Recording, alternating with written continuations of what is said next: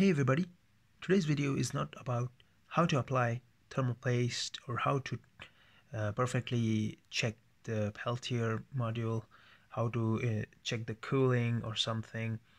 Today's test is all about comparison between the world famous Peltier module and my favorite Peltier module. Here you can see a quick easy setup. The battery is powering up the DC brushless fan. We have two thermometers which are almost exactly near to the similar temperature. We have already installed the new batteries, Maxell batteries, into the thermometer in order not to make any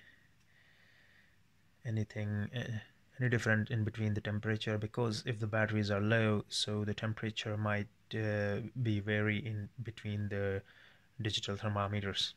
We are having Xbox power supply, which is basically a 12-volt power supply, and it has 16.5 amps. It can provide the 12-volt DC battery is going to power the DC brushless fan.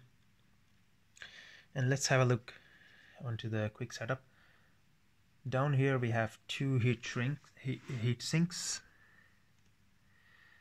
underneath the fan in order to flow the air smoothly, and above we have one big heat sink to provide a quick heat transfer and heat dissipation by the fan while rotating. And we have two Peltier modules, TEC12706, that's really famous and widely available on any online store, and TEC12703, which is one of my favorite Peltier modules available. Normally I use TEC12703 because it consumes really less amps and provide you a really nice cooling effect. Also, it has a little bit more diameter. It's a little bit more fatter than the regular Peltier.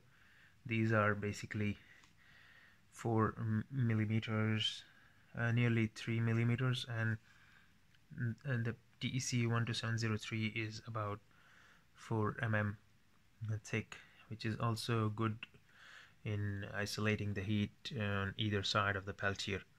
So let's begin the test and power up the power supply. Before I start, I would like to add some thermal grease under the Peltier thermometer sensors in order to give it a really perfect reading.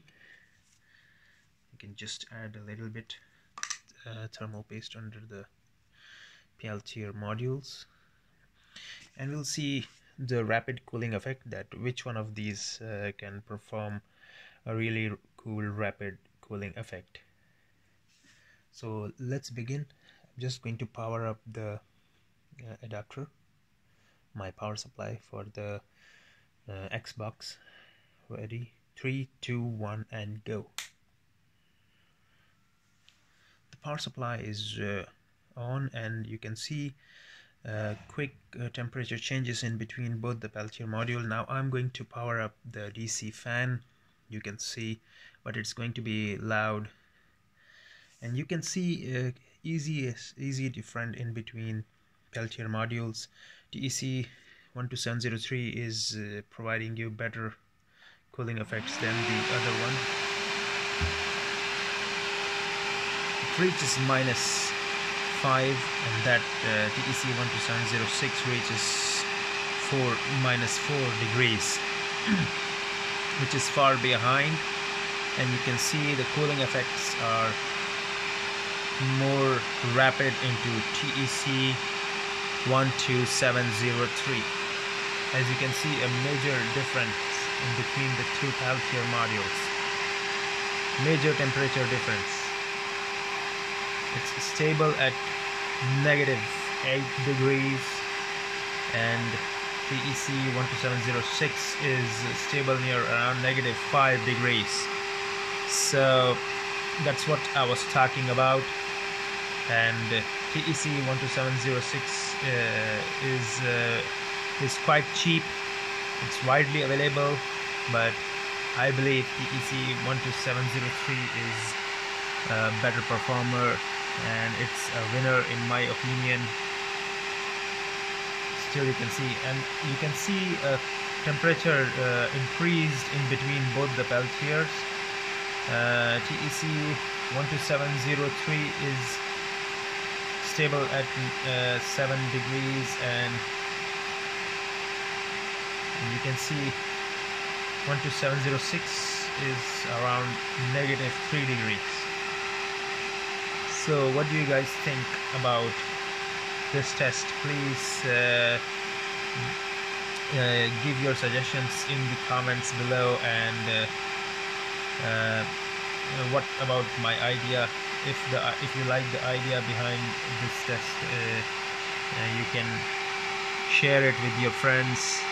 And if you want to buy TEC 12703, it will be a good selection, and I will highly recommend you to buy TEC 703, which is less in power consuming and high output and cooling effects.